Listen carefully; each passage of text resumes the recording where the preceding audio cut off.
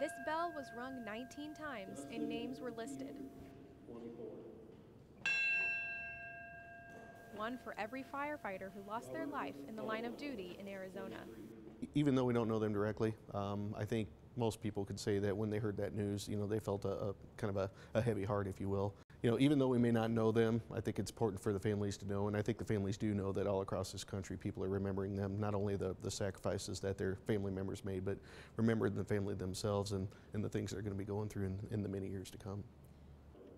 This memorial service is about more than just remembrance for those individuals, but for firefighters everywhere who put themselves in harm's way every day.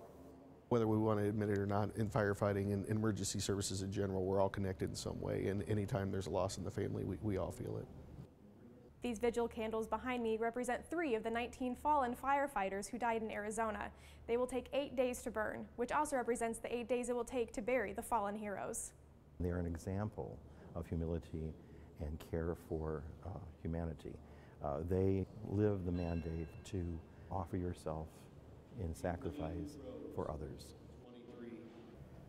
No matter who or what happens among the firefighters, we all share in their joys and we also share in their sorrows. And this is a way that we can bring the whole community together.